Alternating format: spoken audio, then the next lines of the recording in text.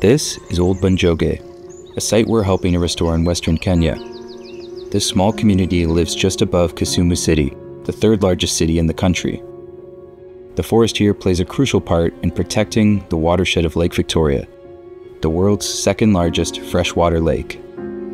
2 years ago, we visited Old Bonjoge for the first time, and we were amazed by the vast landscape of green fields and farmland seated beneath rock-covered hills.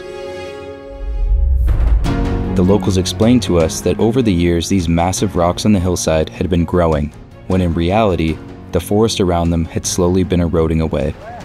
To travel into the village each day, we had to cross a river. At that time, it was the dry season, and crossing it was a small inconvenience. But we asked a local man, Julius, if this river became more dangerous in the rainy season. This river has swept away so many people, even cows. The number of people who have been drawn out by the river, many. We soon came to realize that many children needed to cross each day for school, or others to access the town's pharmacy.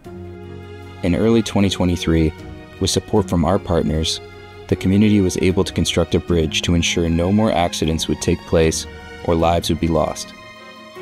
Now, people, motorcycles, and even livestock can make their way through Old Bonjoge safely.